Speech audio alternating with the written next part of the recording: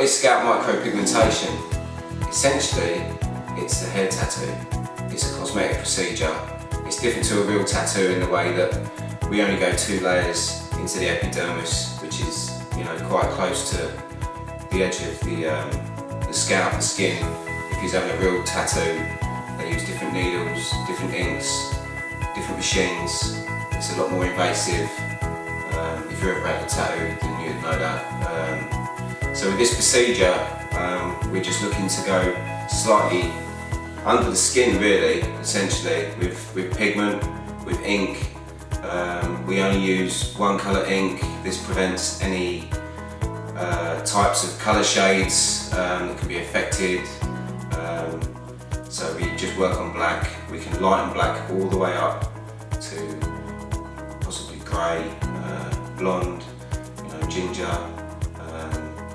So that the actual procedure itself, if you've got no hair, if you've got an area that's balding, we use a needle with the ink into the scalp, and as we go in, a tiny deposit of ink is deposited under the skin in the upper dermis, which creates the look of a hair follicle.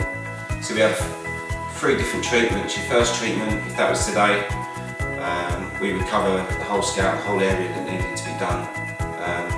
Your second treatment usually can be a week to 10 days after.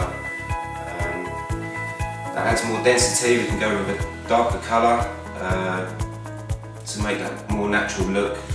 And then again, we let that settle in for maybe a few weeks. You come back, we do the third treatment, add some more density. We can go with slightly darker colours again, and to give you that real natural look. That essentially is what scalp micropigmentation is. It's a cosmetic hair tattoo. We tattoo tiny deposits of ink to make it look like a real hair follicle. That's it.